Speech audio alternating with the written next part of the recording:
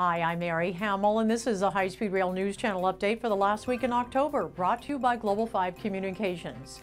Senator Bill Nelson is announcing Florida is receiving an additional $800 million from the U.S. Department of Transportation for the segment from Orlando to Tampa, on track to be America's first operational high-speed rail line.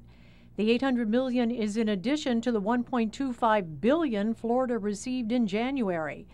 Florida is also receiving $8 million to plan the high-speed line from Orlando to Miami.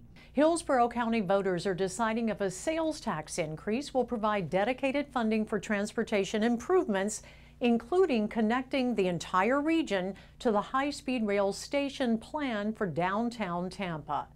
It is so important that we link light rail and a better bus system to high-speed rail, because we will have a multimodal high-speed rail, light rail station in the northern part of downtown, so that people, when they get off the high-speed rail coming from Orlando, can then say, I need to go to USF on the light rail, I need to go to Tampa International Airport on the light rail, I need to take an express bus out to Brandon, and it all becomes a seamless transaction for them. And that's what we're trying to achieve. On the other end of Florida's first high-speed line, Orlando International Airport has unveiled plans for its intermodal terminal, the first of its kind in America, to provide connections on one level to 4 types of rail: high-speed, commuter, light rail, and the airport shuttle.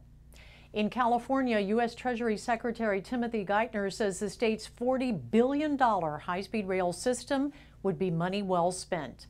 Speaking in Palo Alto, Geithner said, investment in public infrastructure in transportation is a very good investment. It has the benefit of getting some of the people hardest hit by the recession, people manufacturing autos and construction, back to employment. I'm Mary Hamill, and this is your High Speed Rail News Channel update for the last week in October, brought to you by Global 5 Communications.